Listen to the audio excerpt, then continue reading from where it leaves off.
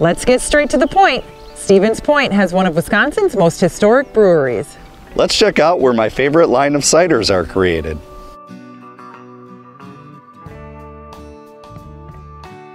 Visiting Stevens Point, you'll soon realize the city loves their historic brewery. I love how it's still very small and local. We've been able to stay here since 1857. The city of Stevens Point was actually started a year after in 1858. So it's kind of nice that we have a lot of history that we've been able to keep and kind of maintain throughout the years while still expanding with all our different product lines. Every customer can find something that they like here, whether it's a hard cider, a beer, or a soda. We kind of have a nice variety for people, and it's really close to the community too. Everyone kind of knows Point Beer, they know the history behind it. We do a lot of giving back to the community. A recently added beer garden gives the community another great gathering spot. That was a new addition, and we just had our first full summer season was last year. This is our kind of second take at it. It's all outdoors, where we have a trailer out there that houses 12 different options on draft, and it's a mix of our Point beers. We got root beer on draft, whole hog, and our hard ciders. But then we also have a refrigerated section out there that has bottles and cans of everything that might not come in kegs or just isn't on draft at that moment. We do like to do a lot of pilot brews out there, meaning when our brewmaster Mike is thinking of something and experimenting, he'll put it just in kegs for us to test out and get feedback from customers first. You may have noticed the unique tappers. Point's mascot has been used since the 80s. He was actually taken from a picture we found in the archives. Everyone in the picture was able to be identified by family members and friends except for one guy. Never knew his name, what he did here. Could have been a brewmaster, we're not sure. Could have been a guy just off the street that came in and was like, hey, I'll have a beer, sounds great. Not sure there, but we decided to adopt him into the Point family, named him Nicholas C. Point. Nicholas C. is one of the current owners' son's names, along with Point is in reference to Stevens Point, along with that cone head. You see it on draft, you know what it is right away. It'll point you at a point. Another fun thing to do at the brewery is to take the tour. We try to offer tours every single day that we're open. Days we might have a little bit less of options of like the times, just because we're working around the production area, but we do offer a lot of tours on our weekends when it's a little busier. We met John, who was able to give us a tour focused on history. I'm John Harry, I'm the Executive Director of the Portage County Historical Society, and we operate 4 historic sites around Portage County, but then we also do historic brewery tours here in the brewery too. John emphasized the ties to the community. I mean, this brewery is the community. There's such a tie between the brewery and Stevens Point as a whole because the brewery was founded in 1857, Stevens Point incorporated as a city in 1858. There has been no Stevens Point without Point Brewery. And over the years, there have been chances for Point Brewery to maybe do more or even make more money, but at the expense of the local community that's been so loyal to them, and they've chosen not to. Good example of this is in 1973, something that basically saved Point Brewery. As all these breweries were going out of business across the United States, a lot of small town breweries in the 50s, 60s, and 70s, like Point Brewery, were just going out of business. Big beer was taking over. And there was a newspaper columnist in Chicago named Mike Royko, who was a writer for the Chicago Daily News, and he wrote an article that said, American beer tastes as if it had been passed through a horse first. And he wasn't wrong at that point because big beer had taken over, and so all these big breweries, every product tasted the same. There was no variety. Craft beer really wasn't a thing yet. People freaked out and said, how dare you insult my Budweiser and my Schlitz? And so he said, fine, I'll put it to a test. So he had the first modern taste test in 1973, and what the results were, he used beers, anything he could find. And the results of that contest were the #1 beer in the world was a beer from Germany, which makes sense. But the number 2 beer in the world and the #1 American beer was Point Special. Suddenly, you had calls from all over the country for Point Special. TWA Airlines wanted to have 200 cases a week on their planes. Distributors from as far away as Montana wanted to sell Point Special. Everybody read about this. There's this big thing because this guy was nationally syndicated. And the brewery was not ready for that. Like, their equipment was not in that, it was in good shape, but it wasn't, ready to produce a lot more beer. And so the management of the brewery at that time said, no, if you want Point, you have to come to Stevens Point. So they came up with the slogan, if you're out of Point, you're out of town. Let's go back to the point when the city began.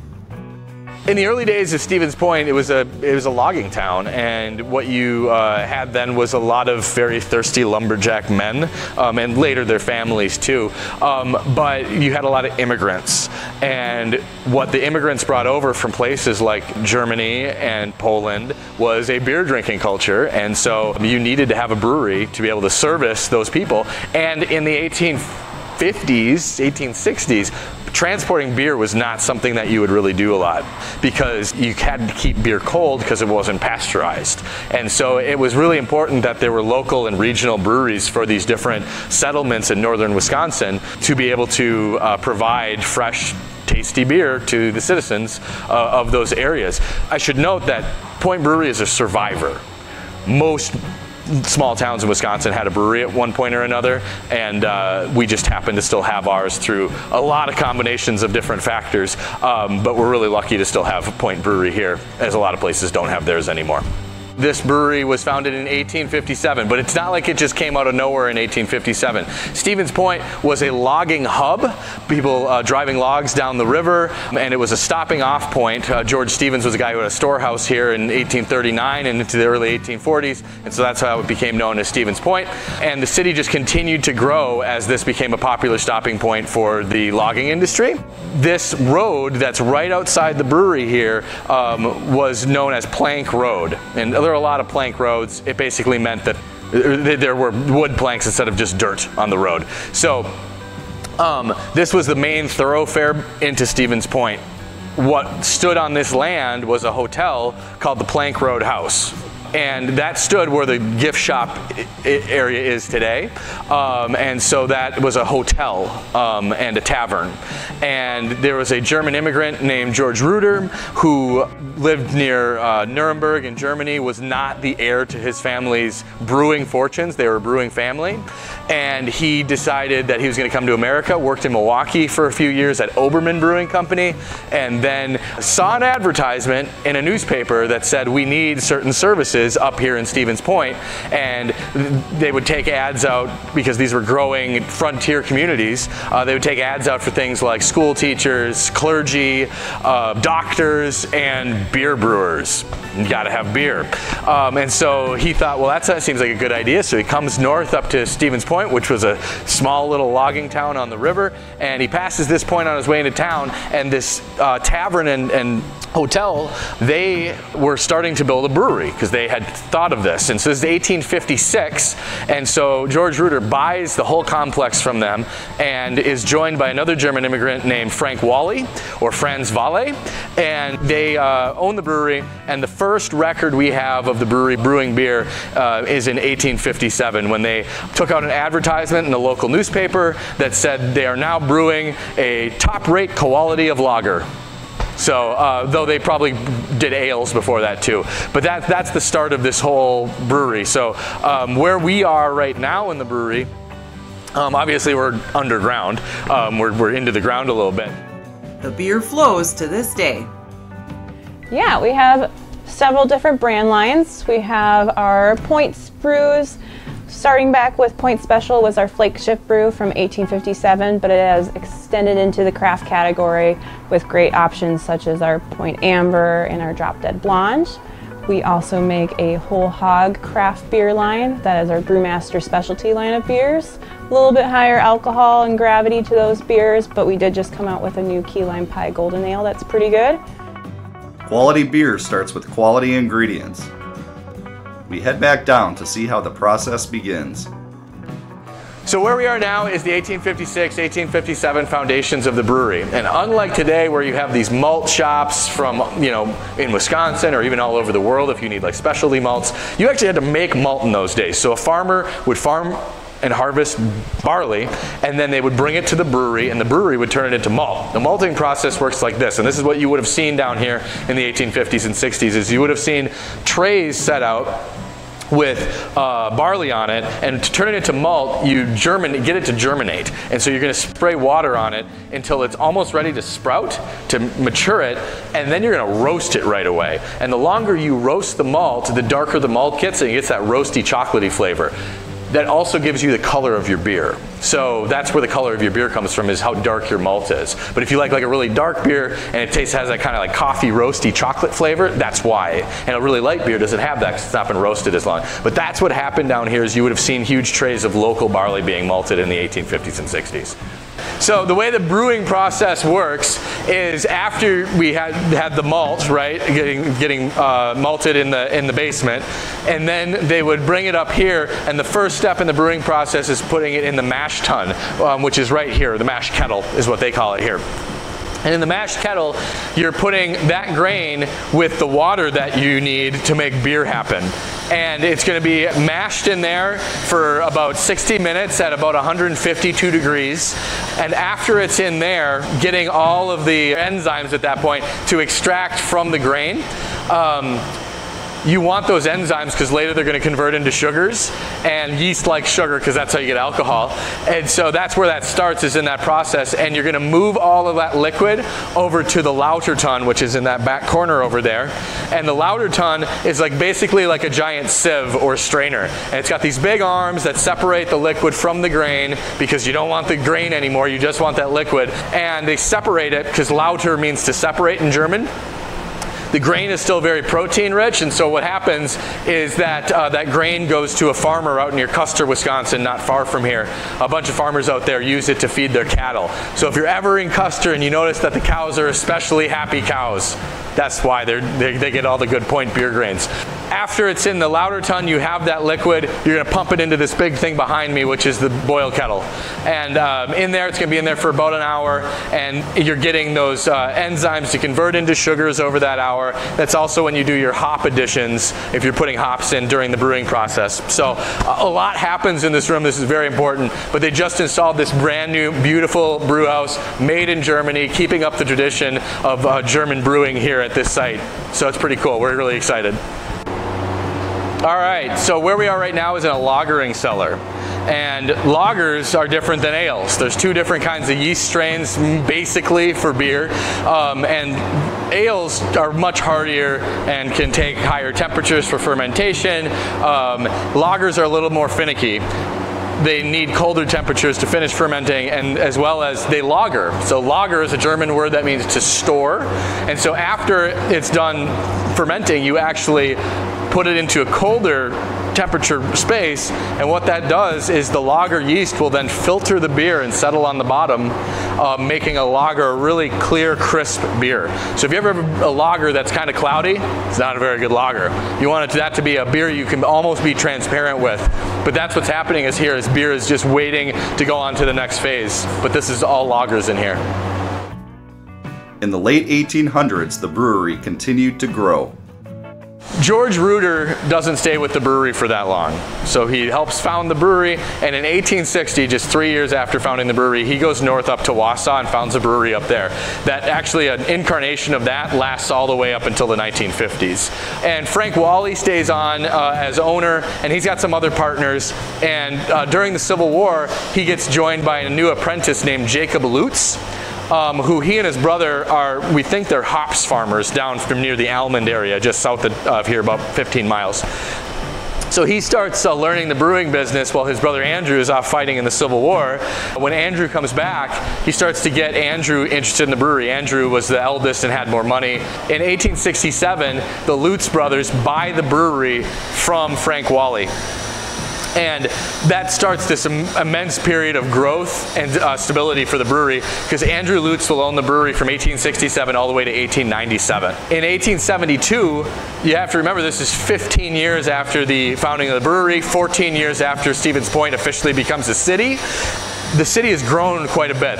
By that point, couple thousand residents. People need more beer. There's a few other smaller, probably what we would consider like a brew pub, like a local tavern that might brew their own beer, but nothing on this scale. And so in 1872, Andrew Lutz builds the room we're standing in right now, which is the brew house, and builds this big new brew house building to be able to bring more beer to the people of Stevens Point. So that's where we're in now. And so basically from 1872 up until last week, all beer was brewed in this room. Where we are now is actually by one of the exterior walls of the original brewery. This building's kind of a Frankenstein. It's just been added onto and stuff over the years.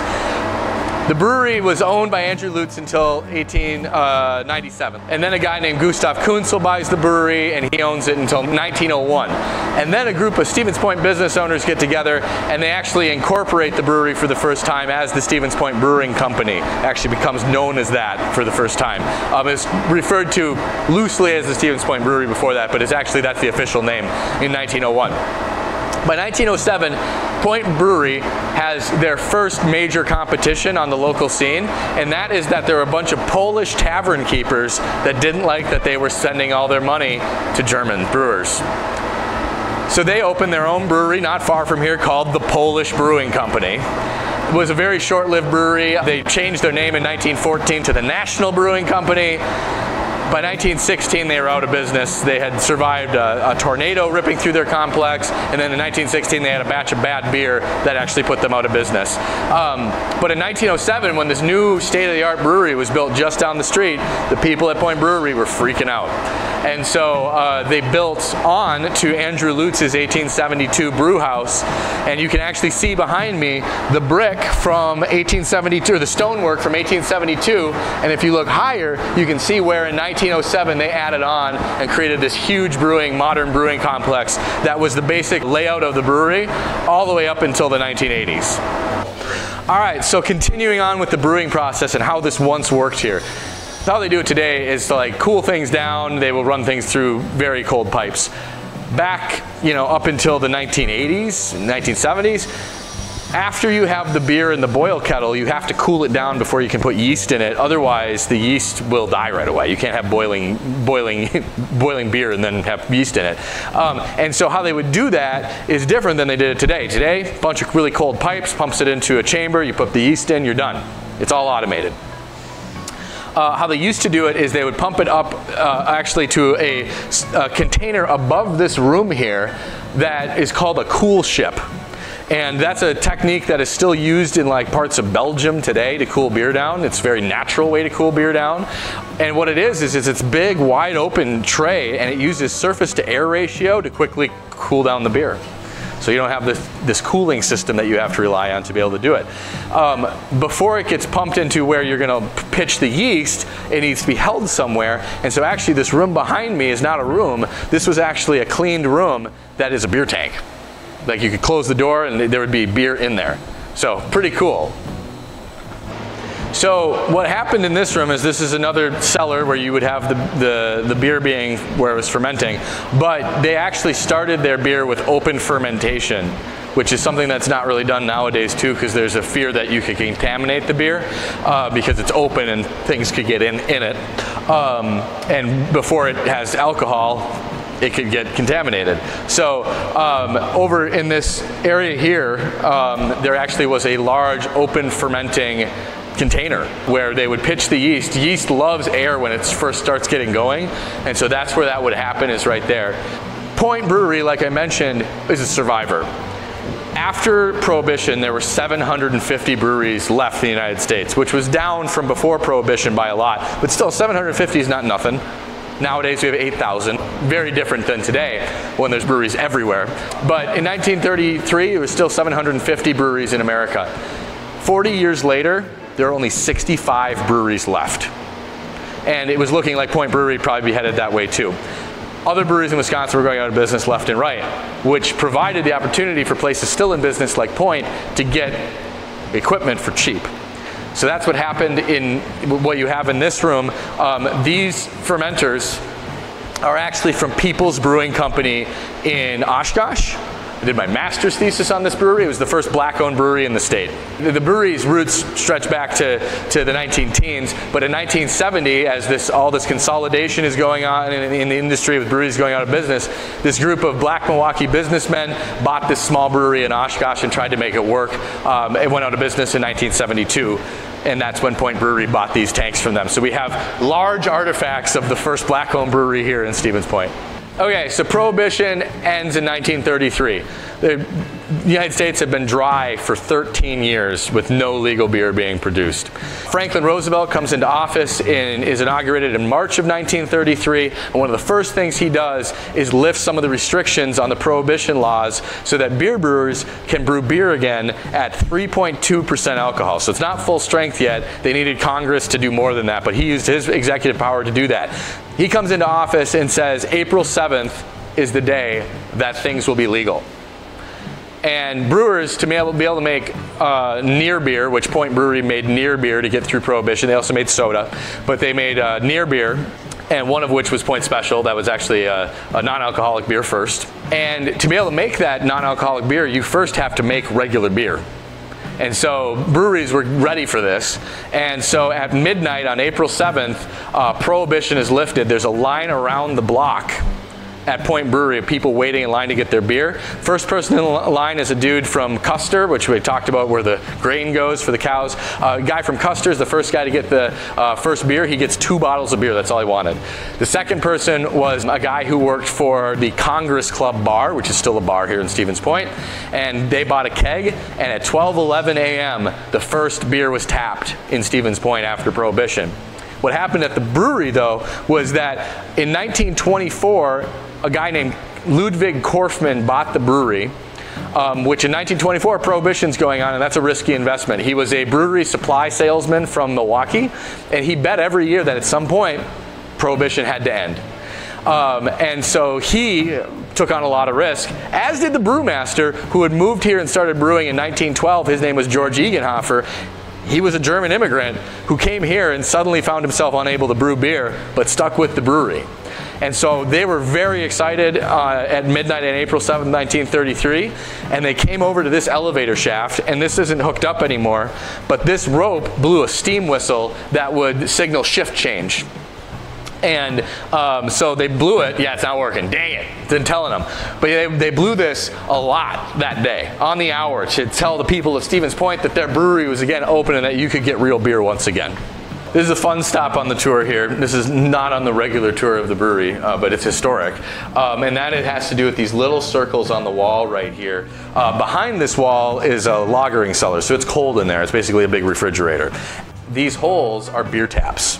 So at one point there was beer taps for the employees. Point is still a union brewery, and that happened in the 1930s. And actually management wanted them to unionize because, as the story goes, the union truckers were messing with the non-union trucks. And so they said, just unionize and get this over with. And so they unionized, and as part of their union bargaining agreement, they got beer breaks.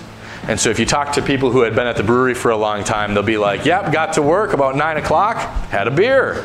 Coffee break around 10:30, have a beer. Lunchtime at noon, have a beer. Truck drivers come back at 3 o'clock, come down here and you pour yourself another beer. This is also a kind of a community center for the brewery because that's cool back there, and they would actually make their own sauerkraut for like parties and birthday parties and celebrations and things like that. So you have your beer and your sauerkraut, and we are definitely in Wisconsin in this part of the brewery. Where we are right now is where the quality control labs are for Point Brewery. That's a new thing for breweries. A lot of times breweries would actually ship out their samples to a lab like Siebel Institute in Chicago, but now all that's done in-house to make sure that products are consistent and great tasting and safe for consumers. So that's what's happening here now. What this room used to be was the kegging room. So you would see people kegging beer back here, and beer kegging has changed a lot over the years. How they used to do it with both wooden kegs and then moving into steel and aluminum kegs was you actually had to line the beer with a resin called pitch, which was flavorless, but it would seal the beer in without affecting the flavor from the barrel. And there was a pitch house behind here where you would have to be able to get the old pitch out, you had to basically light it on fire get it to drain out, and then reline it. It was a very dangerous practice. The only time that there was ever a fire, though, in this complex was in the mid-1980s, because there's a chimney right over here, and some birds had built a nest right on top of the chimney. Yeah, so in the early days of Point Brewery, most things were just kegged, and you'd have to go to a tavern or somewhere like the brewery. You could just come by, and that's how growlers really came about, was a container you could take beer home in. Eventually, Point Brewery had a bottling house. But you had to bottle everything by hand. It would take forever. By 1914, the brewery built this complex here, this building here that now has the gift shop in the front that was originally offices. And this was like the first modern bottling plant for the brewery. Canned beer started in 1935 on the East Coast. There was a test brand that was used called Kruger beer. They were out of New Jersey, and basically what they were trying to figure out is if you could make canned beer taste like draft beer, because there's a real, or bottled beer, because there's a real fear that the metal of the can would contaminate the flavor. So there's a whole, it was called keg-lined beer. Like there's lining in each can to make sure that that flavor wouldn't seep in. Point Brewery was really slow to get on this because they didn't want to have to invest in new equipment, and so it wasn't until 1953 that the brewery starts using cans. Let me just kind of get you caught up on ownership. So Ludwig Korfmann buys the brewery in 1924. It's owned by the Korfmann family up until basically the mid-1980s when the Szybilski family purchased it. In 1930, during the dark days of Prohibition, Phil Szybilski comes on staff as an accountant for the brewery. He was doing more than accounting because there was only 4 employees at the brewery. They were making no money in Prohibition at this point. They were really having a hard time. So Phil Szybilski comes on, and then in 1970, Phil's son comes on board, whose name is Ken Szybilski. And in the mid-1980s, Ken buys the brewery, but by 1992, the brewery needed a lot of reinvestment that the Szybilskis just didn't have the resources to do. And so they sold the brewery to Barton Beers out of Chicago. Barton Beers was a much larger company who could do things like install new equipment. They put a new brew house in. They did also new aging tanks, things like that. They also were a big brewery band, though, that also had like Corona on their radar. Like that was part of their portfolio. So for a time, Point and Corona were a part of the same beer company. But then by the early 2000s, 2 guys from Milwaukee, Jim Wickman and then Joe Martino, who's like the operating partner, they bought the brewery and have shepherded it into the craft beer era, expanding the product line, hiring more people, and really solidifying Point Brewery's place in the beverage world today. Point Brewery also makes Ciderboys hard ciders. That's made very differently than beer, whereas beer has this multi-step process. Ciders, you're essentially taking the fruit juices and you're fermenting them in the kettle with the liquid to dilute them to make it taste the way you want to taste it, because the sugar that's in the fruit is all you need for the yeast to produce the alcohol. So it's a much less complicated part of the process. Ciderboys hard cider, that is our craft hard cider, basically alcoholic apple juice for adults. And we take fruitful pairings on that, where we take our hard apple base and pair it with other great fruit flavors that balance it out. And soda, I should mention too. We've had soda for a little while now, since early 2000s. It's our non-alcoholic option for customers. Root beer is definitely the fan favorite out of that line. Sometimes the adults like it more than the kids, but it is definitely some of the kiddie cocktails, the fan favorite for kiddos. Works really good when you're making root beer floats or different types of ice cream floats, like our orange cream is like a dreamsicle in a glass. You'll want to check out the unique merch in their gift shop. We have quite a mixture. We do have a lot of like apparel, so talking about your t-shirts, long sleeves, sweatshirts. Once in a while we get like sweatpants or like pajama pants, depending on the season. But we have a lot of odds and ends stuff too, like we get into lots of different glassware, lots of different hats options, beer stuff, so your can koozies, bottle koozies, beer bread, trinkets such as magnets and can openers, kind of all sorts of stuff. We get a lot of different requests and we see what we can do. They also have special events. We do. We're setting up right now for our block party. That's in May. It's an event where we have an open band stage and food trucks, and people can kind of come and go and purchase drink tickets and enjoy some beers while they're out there. We also have our Pointtoberfest event in the fall. That's kind of our Oktoberfest themed event.